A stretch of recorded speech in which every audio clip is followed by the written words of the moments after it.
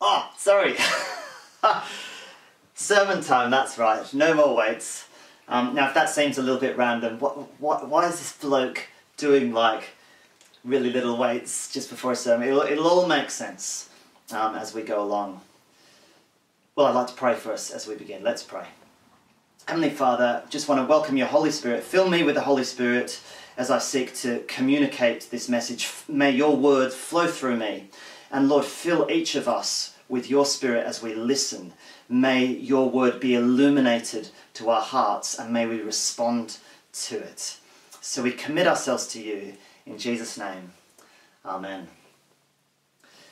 Daniel. We begin a series today on Daniel. The series is called Life in Exile. Now, you might be thinking, why are we doing Daniel? Earlier in the year, I'd actually planned for us to do Daniel at this time as we begin term 2 and spent some time in prayer and had a sense that we're ready.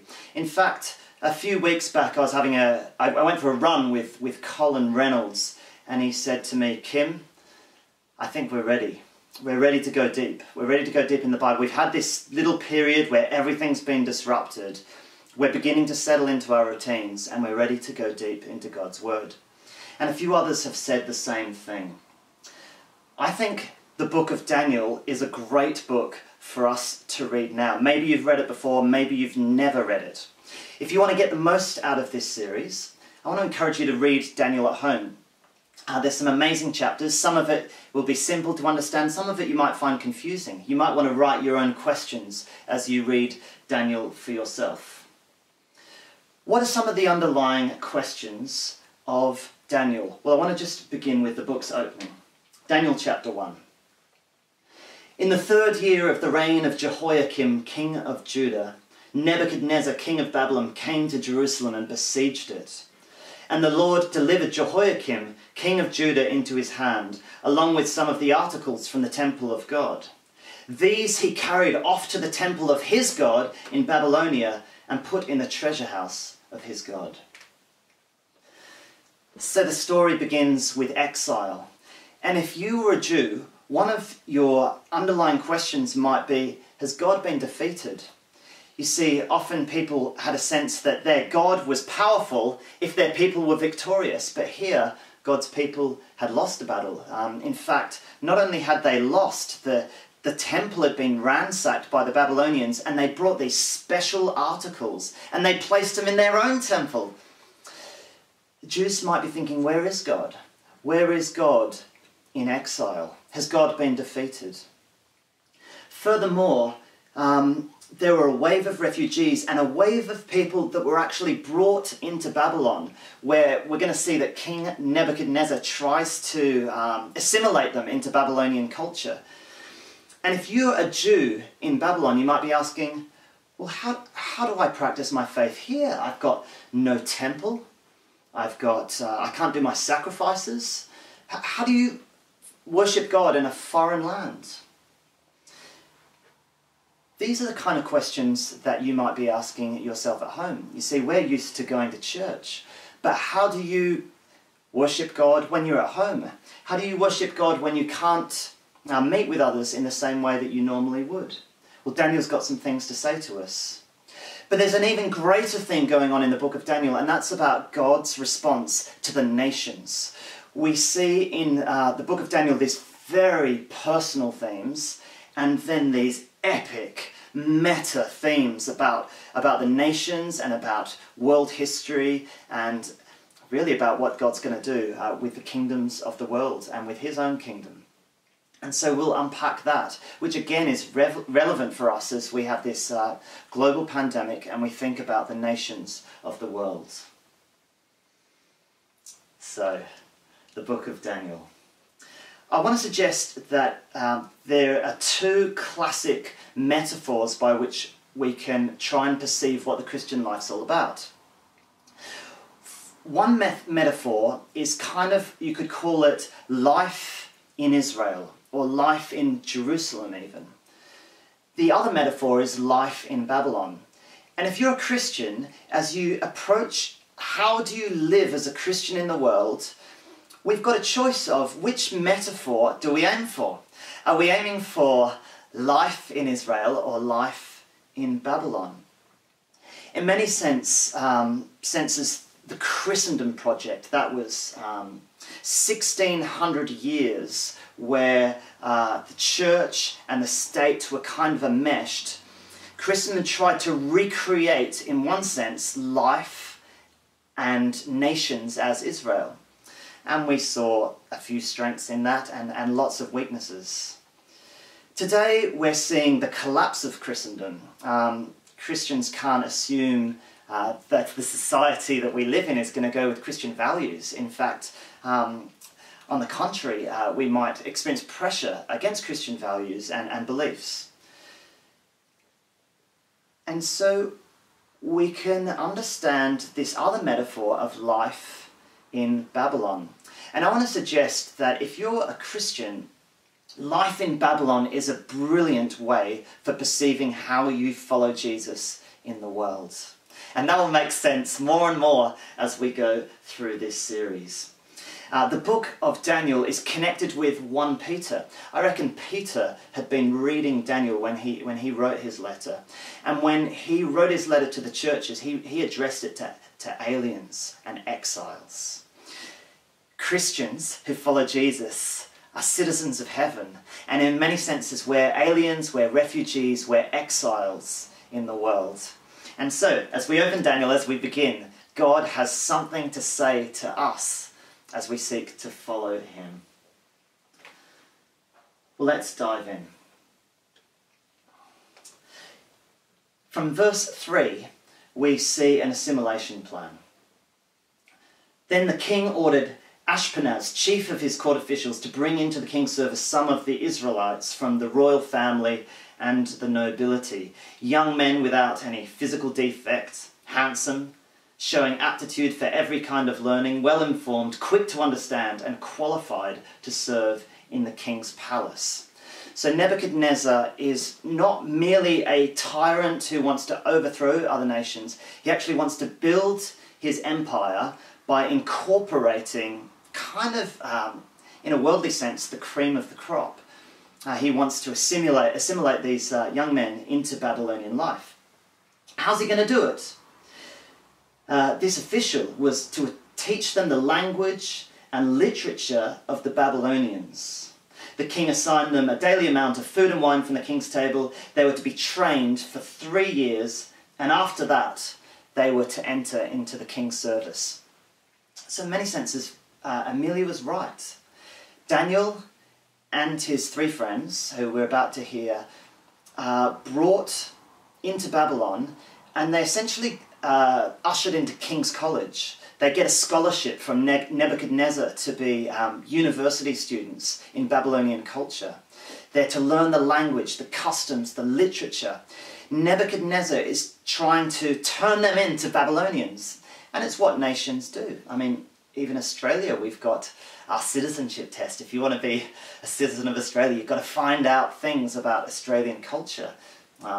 Like Donald Bradman's average and a whole bunch of different things like that.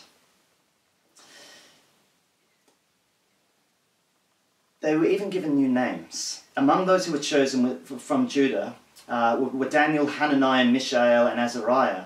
And the chief gave them new Babylonian names. To Daniel the name Belteshazzar, to Hananiah Shadrach, to Mishael Meshach, and to Azariah Abednego. To rename someone is a powerful thing. Sometimes you'll have seen people that have a new name. Sometimes Chinese students might come to Australia and adopt a Western name as they settle into this context. I've got a friend who grew up in Pakistan in a context that was very anti the West. And when he became a Christian, he renamed himself after one of the prophets. Even Jesus renames people. To Simon, he gives him the name Keepus or Peter. He calls him the Rock. Or to James and John, he calls them the Sons of Thunder. To Saul, on the way to Damascus, Jesus gives him a new name. He calls him Paul.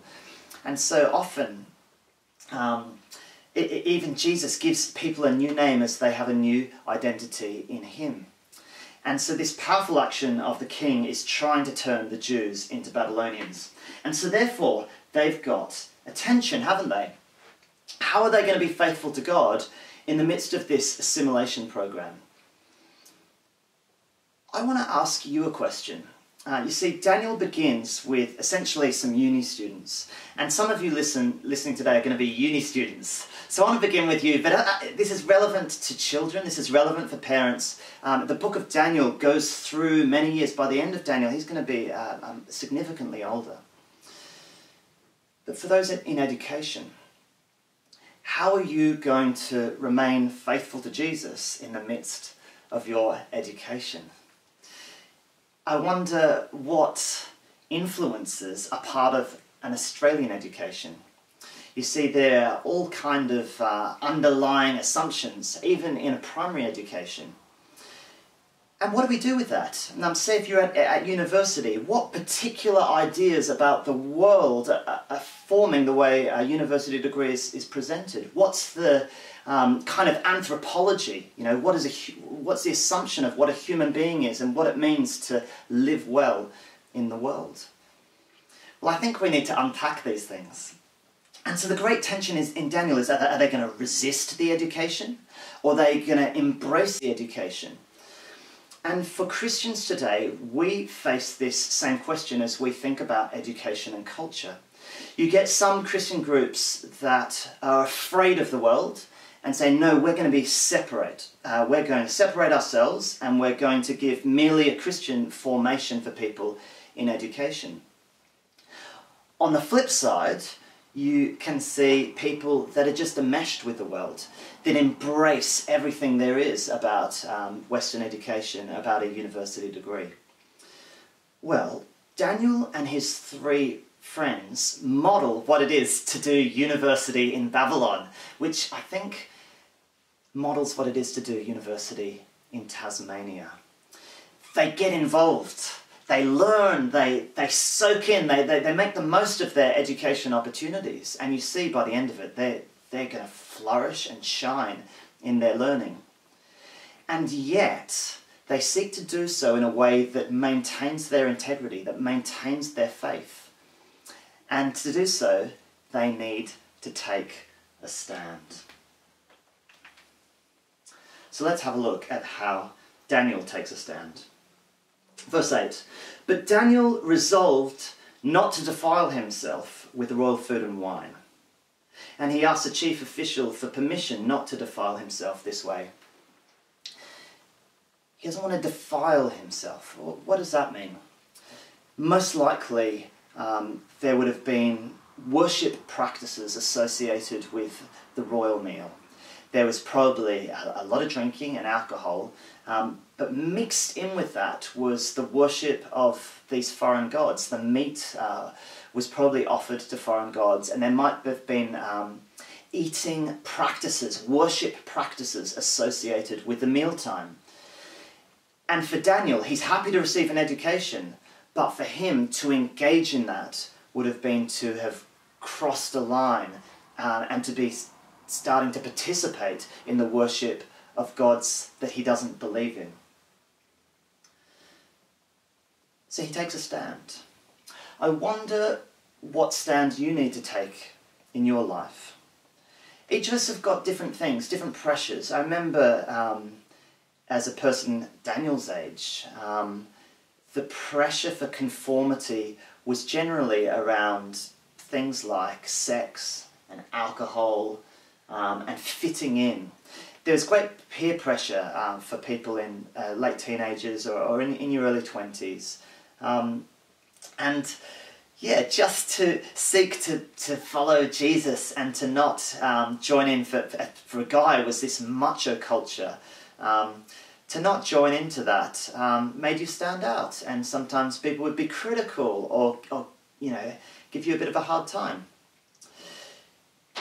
In the workplace, how you speak can tell a lot. I once worked in a factory where every second word began with, you know, the letter F, and just to speak normally, me and my brother working in this factory, we really stood out. We weren't trying to do it, we were just being normal. but we seemed very distinct to some of the factory workers. And we didn't want to, judge these guys. We just stood out. I remember a time when people I was working with were basically lying on their timesheets, and me and my brother and another friend of ours, we received pressure from other workers to lie on our timesheets, because if we didn't lie, then there'd be a discrepancy in terms of what happened in the day's work. You will face different pressures in life, and at times you've got to take a stand. Well, so Daniel takes his stand, and God's behind it. Verse 9. Now God had caused the official to show favour and compassion to Daniel. But the official's scared. He says, I'm afraid of my lord the king, who has assigned your food and drink. Why should he see you looking worse than the other young men your age? The king would then have my head because of you. See, one thing you learn with King Nebuchadnezzar, don't mess with him. If you mess with Nebuchadnezzar, you're in great danger. He's a tyrant. He's got vision for society, but yeah, you don't want to displease him. And we see that consistently as the story goes along. And it's true of world leaders in many places today. So Daniel says, look, just give us a 10-day trial. Just let us test this out for 10 days. Please test your servants. For 10 days, give us nothing but vegetables to eat and water to drink. Then compare our appearance with that of the young men who eat the royal food. And then treat your servants in accordance with what you see. So the official agreed to do this, and he tested them for 10 days. And what happens at the end of the story? At the end of the 10 days, Daniel and his 3 friends look healthier and better nourished than any of the young men who'd eaten the royal food. So the guard took away their choice food and wine, and they were to drink that they was to drink, and he gave them vegetables instead. And the outcome of it all, after these 3 years, is that just God blesses them. To these 4 young men, God gave knowledge and understanding of all kinds of learning and literature, and Daniel could understand visions and dreams of all kinds. And at the end of the time set by the king to bring them into his service, the chief official presented them to Nebuchadnezzar. And what did Nebuchadnezzar see? The king talked with them, and he found none equal to Daniel, Hananiah, Mishael, and Azariah. And so they entered into the service of the king.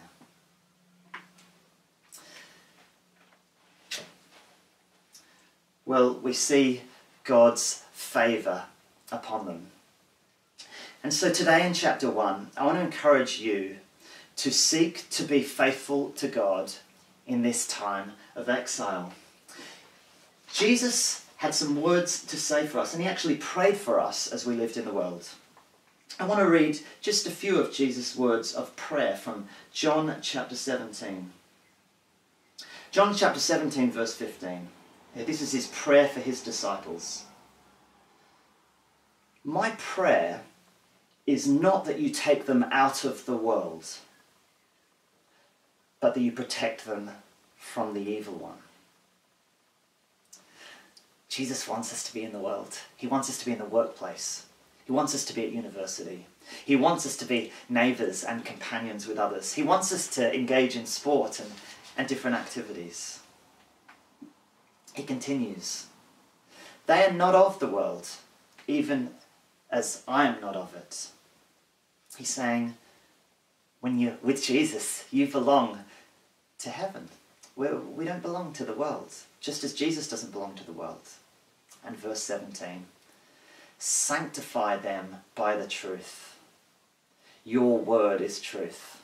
Sanctify, set them apart by the truth. Your word is truth. As you've sent me into the world, I have sent them into the world. And so Jesus' hope and prayer for us is that we be in the world, but not of it. And that we be formed and sanctified and made holy by truth. By the truth that is Jesus himself.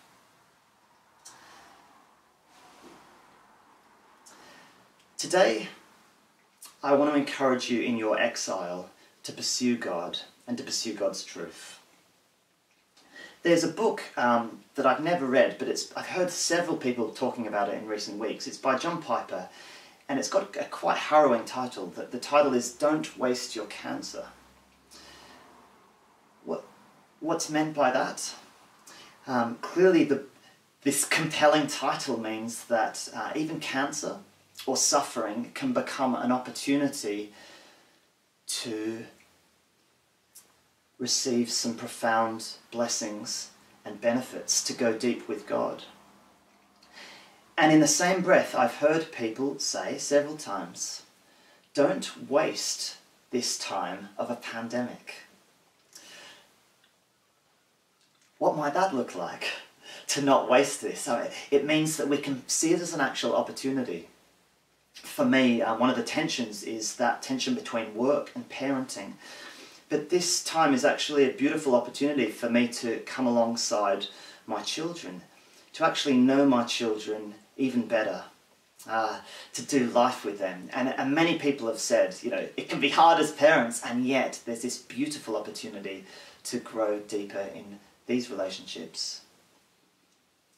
And in the same way, for each of us, this is a time where we can go deeper with God.